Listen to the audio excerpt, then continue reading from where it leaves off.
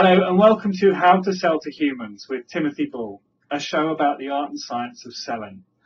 I'm a working sales and marketing manager in the UK, and I want to talk what it means to work in sales today rather than maybe what worked 20, 30 years ago, while also looking at those things that are timeless as selling to other humans.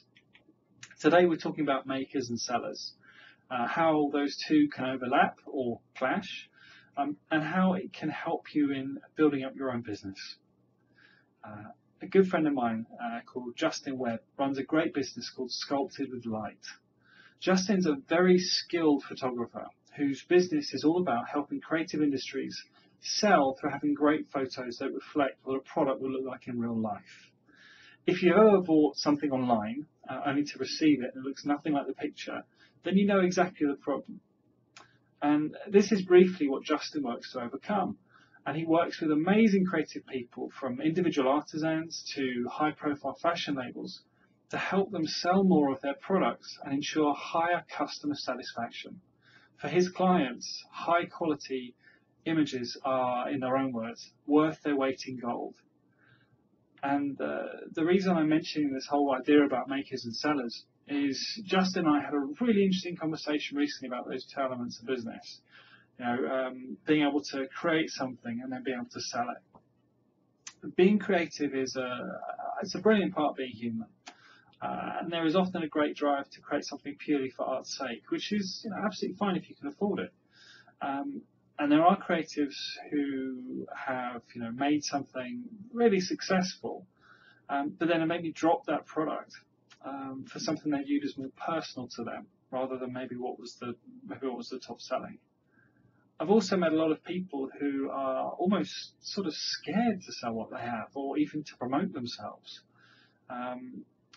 This can also come down in terms of areas of like people looking for work, or maybe they've got a dream job they're pursuing. Something I love doing in my spare time is helping my friends out by looking over their CVs and resumes when they're looking for that job, and really helping them to kind of focus their message and making it really clear what it is they're selling, the experience and knowledge they have. Maybe it's not a physical product, but it's their experience and their skill set, and also their mindset for the future.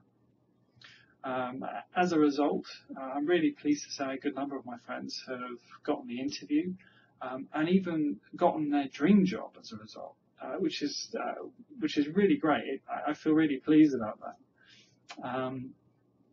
They're great people with a lot to offer value, but they sometimes needed a helping hand to help communicate what it is they sell, what it does, how it does it, and why it is unique.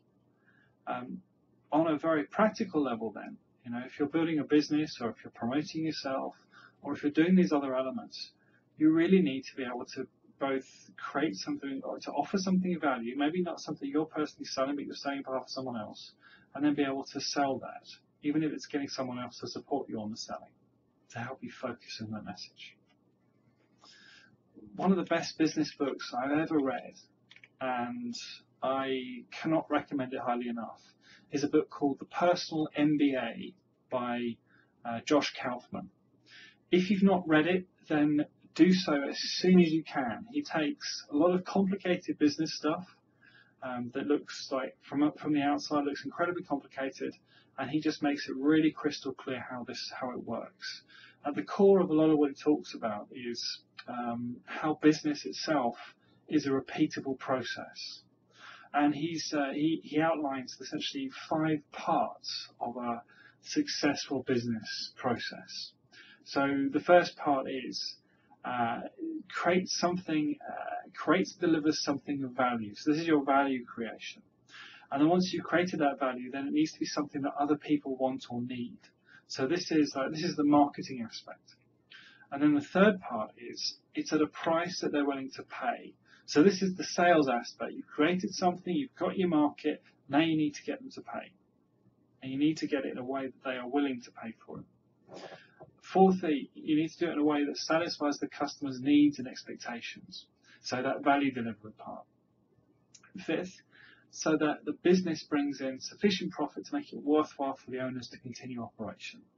This is the financial element, and without this final part, it's not repeatable. Kaufman quotes the entrepreneur Paul Fried when he says that a business is a repeatable process that makes money. Everything else is a hobby. Now, there's absolutely nothing wrong with hobbies. There's nothing wrong with if you enjoy painting or fishing or creating things in your spare time. But if you miss any of those 5 things, you don't have a long-term business. Now, in terms of makers, I mean, some of the most successful artists in the world, died broke. Vincent van Gogh is a prime example. During his lifetime, I think he sold maybe 1 or 2 actual paintings, but he died broke. But now his paintings, and it may be age, it may be all these other things, time that has passed, but his paintings now sell for millions. So, in contrast, the DealBook cartoonist Scott Adams, who's a very, very smart man, he speaks about building what's called a talent stack. So, meaning you don't necessarily need to be the best at everything. And he'll freely admit he's not the world's greatest artist ever.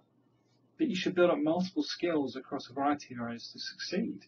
In his case, he combined things like decent cartoon skills. You look at his cartoons, very clear what they are, very sort of simple. Business experience, he worked for Packard Bell and all these other sort of Pacific Bells, right, and some of these other organisations. And he's also been, very, very full on with using social media. I think he was one of the first cartoonists to include his own email address in his cartoons. Sort of let me know what you think about the cartoon.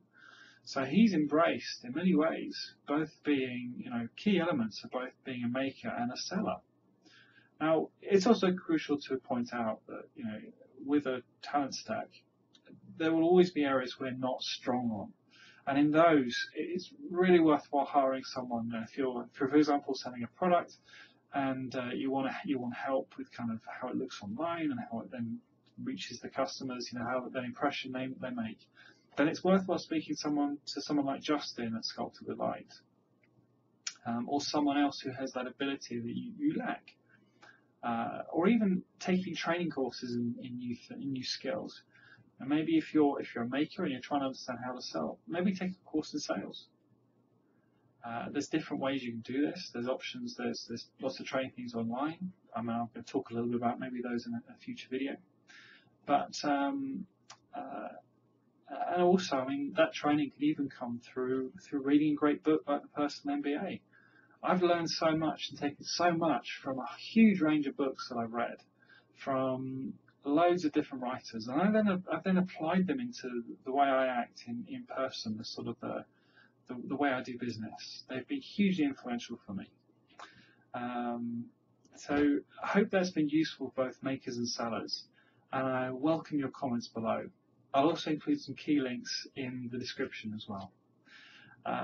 One other note from my previous video: if you're still wondering what the 2 most important words are in sales, then I should probably make it clear that I was referring to if and then, which is all about ensuring you get that kind of reciprocity and agreement on each stage of the sales process with your current or potential customer or client. It's one of the best pieces of sales advice I've ever been given, and I'm really happy to pass it on. Thank you for watching How to Sell to Humans with Timothy Bull. If you want to see more, then make sure you subscribe and check the notifications button. It looks like a bell down there. For now, good day and good selling.